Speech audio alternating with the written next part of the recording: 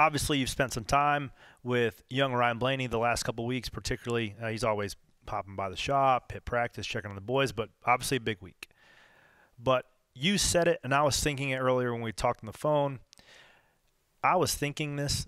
It has been a bit of a coming of age of Ryan Blaney's like maturation as a race car driver. I'm fumbling some words today. Yeah, there's definitely been a different level of maturity to be able to finish them off. And because he's always had the speed and had a hard time putting the whole package together. He has put the whole package together consistently through this playoff.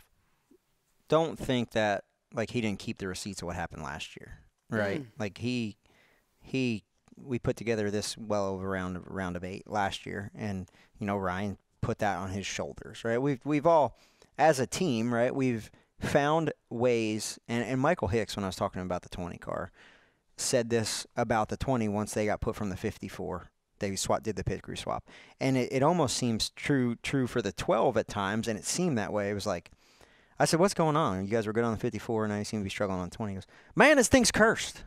This car's cursed, right?" And there's like the 25 for Hendrick. There's been cars that you say that about, and it almost at times felt like that with the 12. Like, what do we? How much of that, if you're on that car and you're telling yourself that it's a curse, you like manifest that into prophecy.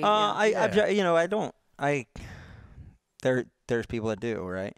Don't even put that. Let's not put that I'm not putting that. We ain't putting it out there. No, I've lived it. I've lived through it. The 20 car guys have lived through it. If you've been on one of these cars, you lived through it.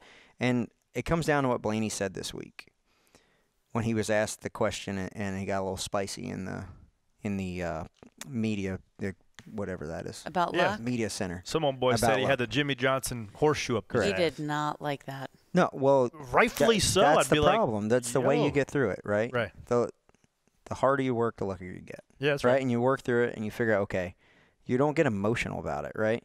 I think things are drummed up to being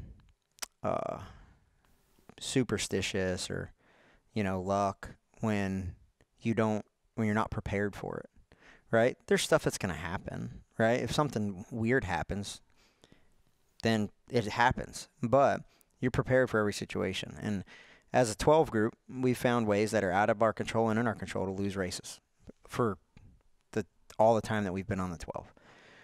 But putting the pen to paper and finishing off and going, okay, why? Why did we lose that?